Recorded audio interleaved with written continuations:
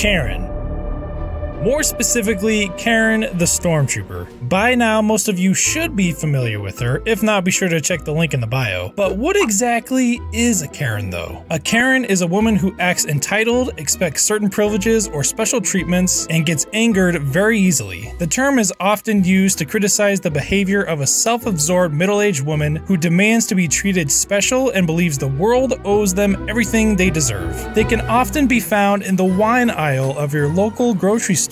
A Karen is also not afraid to whip out their most powerful weapon, and that is the camera app that comes with every cellular device, while often screaming, "You're being recorded" at the top of their lungs. Nobody likes them. Even Karens don't get along with other Karens. Kind of ironic, wouldn't you say? Today we're going to focus on some of the aspects of Karen the Stormtrooper you may or may not have noticed. First of all is the stages of Karen. As of right now, there have been a total of 3 Karen episodes so far. We can see as the episodes have progressed, Karen's appearance has changed. Here is what she looked like at the beginning. In episode 2, we can see that she is wearing a neck brace courtesy of Vader's lightsaber. Then in episode 3, she is heavily bandaged up, courtesy of Vader's lightsaber once again, along with the Emperor's Force lightning, which reveals to us one of the worst characteristics of a Karen: her determination. Any normal human being would learn that after the first lightsaber swing, you should just cut your losses and move on. But not a Karen. Even a child knows from touching fire for the first time not to touch fire again. There are many other ways to identify a Karen. One other way would be to see if a Karen claims to live her life by a moral code. And no, I don't mean a religious or spiritual code. It's usually by a dopey saying or a handmade decor spread around their environment. We can see this in episode 2 as Karen's cell phone wallpaper: live, laugh, love,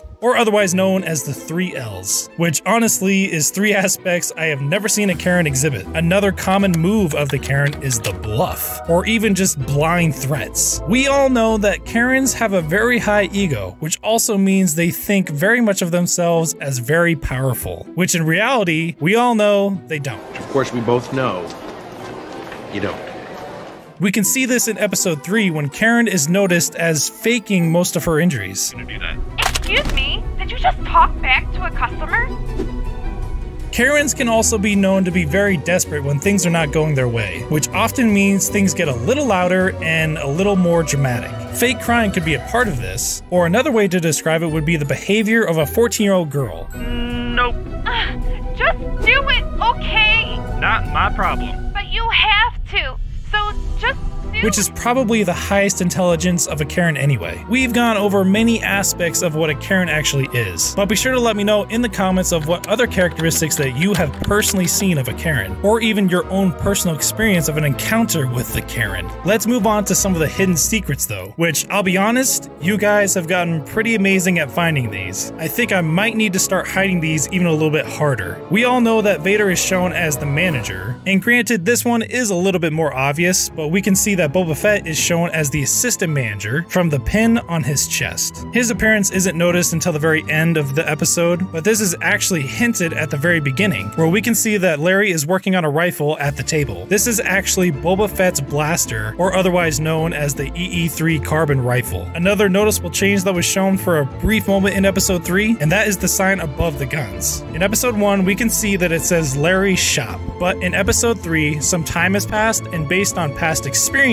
with Karen, the sign has now been changed to say no shoes, no shirt, no Karens. This is actually only shown in one shot, because the rest of the shots that show Karen are zoomed in a little closer to her. So if you did notice this one, there was only one opportunity to catch it, so congrats for having a very keen eye on this episode. A few other things that have been changed since episode 1 are some of the weaponry in the background. Some are more obvious than others. For example, many of you did notice the ghost in the bottom left corner, which is from Destiny, and there's actually a second item from Destiny, and it's in the upper left-hand corner, which is a pistol from Destiny as well. We can also notice the blaster that's right in the middle. While this is actually a Star Wars rifle, it does not match the timeline of this video. This blaster was mostly used by clone troopers during the Clone Wars, so this would actually be more of a vintage weapon or item in Larry's shop compared to a modern one. Now, as we turn over to Larry's side of the counter, we can very clearly see an MA5 series Halo rifle. This was actually also noticed in episode 1, so not too much of a surprise to see it again in episode 3. But what actually was a bigger surprise is that we can actually see two ends of a lightsaber in the bottom left corner. I did actually see quite a few comments of you guys finding these, but there was some debate as far as whose lightsabers these actually belong to. Well, if you ever played Fallen Order, we can see that this is actually Cal Kestis's lightsaber, and then the other one, more commonly known, is actually Darth Maul's double-wielded lightsaber. So for all of you who have enjoyed the Karen series so far, I want to thank you for your support over this series. Also, if you enjoyed this breakdown video, be sure to give this video a thumbs up as well. And again, also be sure to let me know in the comments of your own personal Karen experiences. Thanks again, troopers, and I will see you next time.